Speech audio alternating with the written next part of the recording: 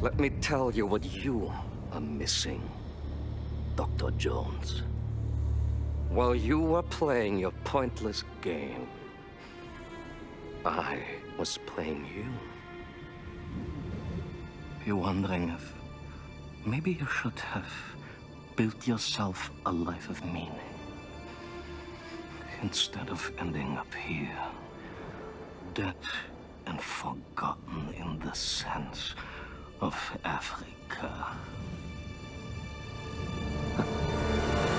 Yeah, so I didn't think I'd be doing this, but never say never. Microsoft's Developer Direct 2024. Let's see what they have in store for us.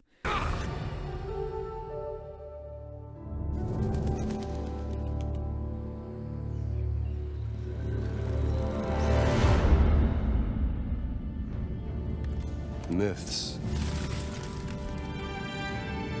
History. Just different ways to interpret the past. Thousands of years of humanity's thoughts and beliefs, scattered and buried. I'm not necessarily sure how to feel about the first-person aspect of the game, but I think the cool thing about it is that the first-person aspect of the game was probably made in order to distinguish itself or its identity from its contemporaries like Tomb Raider and Uncharted, especially Uncharted. So I think it's an interesting choice to go with. Whether or not it's going to be cool for the game entirely remains to be seen. Waiting to be found. You can't just run away from your problems, Indiana. Watch me.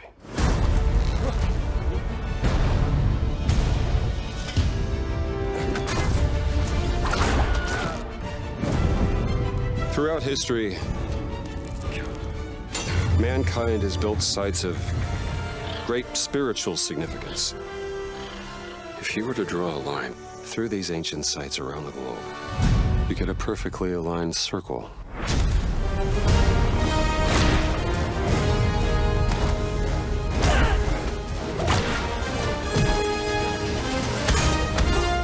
I've had run-ins with these guys before.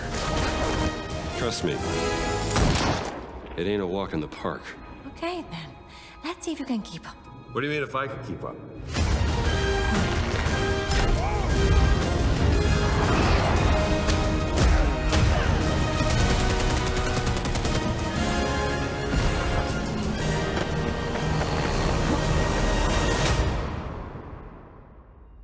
Patron of the fallen angels. Protector of the Chukulimani. The Great Circle.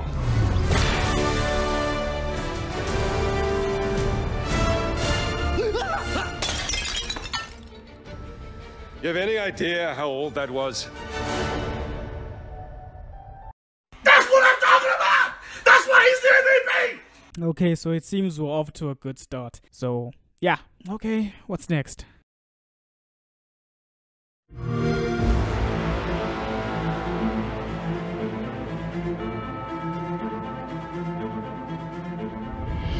Welcome to Obsidian Entertainment. I'm so proud to share with you our upcoming fantasy action RPG, Avowed. Avowed is an adventure into the heart of the Living Lands, a frontier at the edge of the known world, where you must put a stop to a mysterious spiritual plague and discover a secret at the heart of the Living Lands. Some quests in Avowed will have you make difficult decisions with profound consequences, like this side quest you may encounter in Shatterscarp, the third region you'll explore on your journey through the Living Lands. As you're exploring, you come across the bodies of these fallen soldiers, and as you explore the remains of the battle, it's up to you to determine who, if anyone, is at fault. Just the four of us. Manu, Kiri, Naoki, and me. Train under Captain Ruiki, trying to keep Thirdborn safe. In other words, you're a gang of vigilantes. Not that I'm one to judge. Here. Take my badge. Take everyone's. Our families deserve to know we fought and died for them. Making the right choice isn't always what it seems. We embrace moral nuance and gray areas, trusting players to make tough decisions in complicated situations. My squad and I rested in the cave by the water last night, and as we were sleeping, we were ambushed by those miserable Zoribs. I was so surprised, and it was so dark. I just got separated from everyone else. Look, I can't face those monsters alone, but I have to know if anyone else made it out. Of course he did. Sergeant Asui never has a thought he... I'm really enjoying this guy's voice. Yeah, what does it sound like? It sounds like such a ghetto black guy, Javili. Hey, it's quite interesting voice. I didn't expect a character like this to have that type of voice. But what? Honestly, now that I'm thinking about it, I'm looking at him clearly. He does have the dreadlocks, so of course it's gonna be played by a black guy. That's the only way you know for certain that this is a black guy. All of them have stereotypical dreadlocks and whatnot, so yeah, why not? Of course he did. Sergeant Asui never has a thought he won't say out loud. So what did he tell you? That Captain Ruiki was sick? That I was paranoid? That I was a dumb baby? I heard it all often and loudly. Wait, if you found Sergeant Asui, why is he not here with you? What happened? At the end of the quest, you have a choice. When you confront Private Naoki, if you believe the story he's told you, you can hand over the badges and let him go back home. You're right. Real battle isn't something you can prepare for, is it? It's not my fault. No, they should have never have camped in the cave. I'll take the badges. I'm going back to Third Born. But if you confront him, if you believe that he fled the site of the battle as an act of cowardice, then he might challenge you to a fight to reclaim his honor. Either way, when you return to town, you'll see the consequences of your actions and the choices you made during this quest. Choices and consequences. We've heard this plenty of times from this modern gaming industry. I'm not even sure if I can believe them anymore. The only game whereby when they were talking about choices and consequences where they seem to have really mattered, I would say Witcher 3. If not Witcher 3, then maybe Detroit Become Human. The choices there seemed as if they did matter, but they still followed. No. The choices did matter. Yeah. I remember clearly now. The choices do matter. I remember when I was playing Detroit Become Human, my first playthrough, I let the girl die in the playthrough, in Kara's playthrough. So you have the choice to either save the girl, confront the abusive dad, and I chose to just sit it out and see what happens. And Kara's playthrough was completely wiped from me. So yeah, that's an example of choices and consequences done right. As for these guys, we'll have to wait and see. As you're wandering the wastes of Shatterscarp, you might notice off in the distance a vibrant jewel of color. By transitioning from destitute, muted tones of a wasteland of sand and marching in towards a beautiful oasis, there's the opportunity there for life, for adventure, and even a little danger. We hope you've enjoyed this look at Avowed. We're thrilled to share more about the game in the coming months, and we can't wait for you to explore the Living Lands when Avowed launches this fall.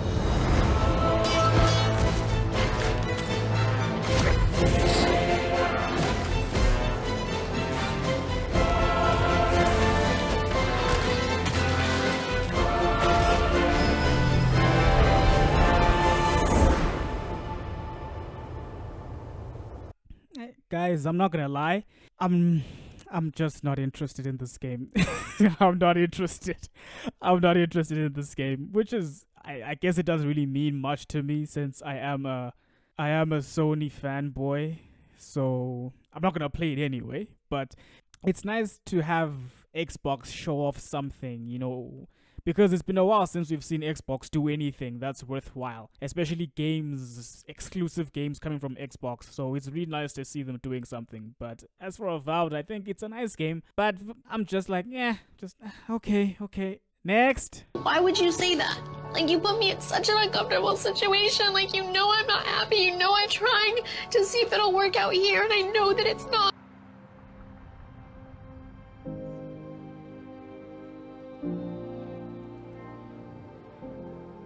Hi, I'm Dom Matthews, studio head here at Ninja Theory in Cambridge, UK. We're now in the final months of development on Senua's Saga Hellblade 2. and the team is working hard to bring you an unforgettable journey into Senua's unique world and her battle for survival, where we have once again combined high fidelity and immersive presentation with a shorter, narrative-led experience that focuses on the things that we really care about, and that we hope you care about too. This is the only game that is on Xbox that I am envious of and jealous of, because of the fact that Hellblade 2 is not going to be coming to PlayStation anytime soon, since it is an Xbox exclusive. No, please don't say that. They deserve the win, guy. It's nice to see Xbox winning and stuff, you know, because Xbox has been quiet. They promise exclusives, they don't deliver. They always talk about this year is gonna be our year, this year is gonna be our year, but then nothing happens, and they don't have any games to show for it. So anyway, it's nice to see them actually really bringing their A game. See how small you are. Do you see how the pitiless world slumps her down? Senua is back with a new quest. She wants to stop the Vikings who raided her village right at their source, in Iceland. But not just her quest has changed. Hey, this girl is pretty, guy. Yo, hey, this girl is pretty, man. She looks just like she looks just like Senua. I'd expect that she looks just like Senua. But she's quite cute, man. Has grown since the first Hellblade. She's made peace with her past and is no longer in such fear of her visions and voices. While the Furies are still her constant companions, she encounters new people along the way, some of which will value her unique perspective, and others who will reject it. Little by little, this settlement became my tribe. Yo, I'm just praying, please, no LGBT stuff in this game, please, please, please. But at the end of the day, it doesn't really matter since I won't be playing it anyway. But I have a vested interest in this game because it came out on PlayStation, and I didn't get a chance to play it, man. But I really, it's one of those games I look forward to. I regret having not played, you know. So I just hope they don't ruin it like they ruin everything else. Microsoft these days, guy. Microsoft and Sony, the entire industry is just, it's poison these days. In the game, Senua arrives in 10th century Iceland on the trail of the Vikings who have been enslaving her people. In the story, we're trying to be as faithful to history as we can up to a point, establishing a solid framework and then building more surreal elements on top. Senua will face up to giants who have plunged the land into chaos, and which in turn has seen the rise of the Droiga, a violent threat that has swept through the settlements that she'll discover.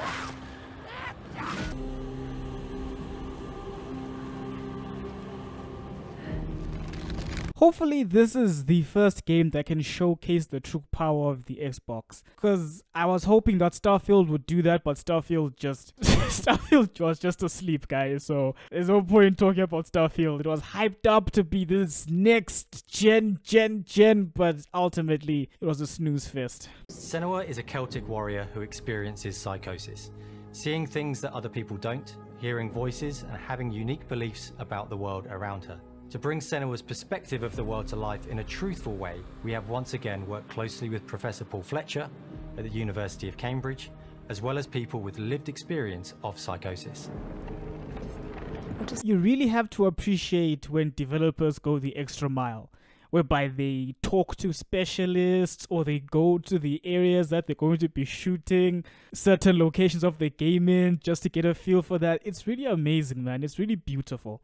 Beautiful and hostile environments, seeking answers from patterns and signs that Senua sees in her own unique way, and battling through encounters with enemies that will push Senua to her limits. Are you angry? On Saga, we've taken everything to the next level. With a new motion capture space, a bigger stage team, a stunt crew, and a new cast. We spent a lot of time planning the motion capture shoots, thinking of what events would be good to bring into this fight. Like, how can we make this fight feel different from the previous fight? We have all new combat for the sequel. Guys, am I the only person that still hopes secretly for a DMC 2 from Ninja Theory? I'm one of those people that I can understand why people didn't fall in love with DMC, but I kind of liked it. I'd like a second part, man. I'm still holding up hope. Fingers crossed. Ability to actually tell a story throughout it. It does feel very different from the first game, but it's very brutal and you're very invested in it. Senua isn't a superhero. She's fighting for survival, and we want the player to feel her struggle in every step of her journey. We want the player to always feel like they just scraped through, just survived it. I'm so proud of the love, care and passion our team here at Ninja Theory are putting into Senua's Saga Hellblade 2. Our hope is to not only create a game that is great to play, but to craft an experience that leaves you thinking and feeling. From our combat gameplay through to our action set pieces, from our cinematic scenes to our puzzle solving, everything is crafted in service of Senua's journey. A journey that you can embark on May 21st. Ay, Manix. Hey, Xbox guy. I'm happy for you guys, man. I'm so jealous of this. I'm so jealous, guy. Hey, now I have to get an Xbox. Ah, guy. But if I'm being honest, this is a game that would make me buy an Xbox. This game alone. This game would make me get an Xbox just because of Hellblade 2. May 21st. Yeah, guys, that's about it. How did I find this expo? I'm gonna be honest. The only thing I'm excited for is Hellblade. Even though I'm not gonna play it. But the only thing I'm looking forward to is Hellblade.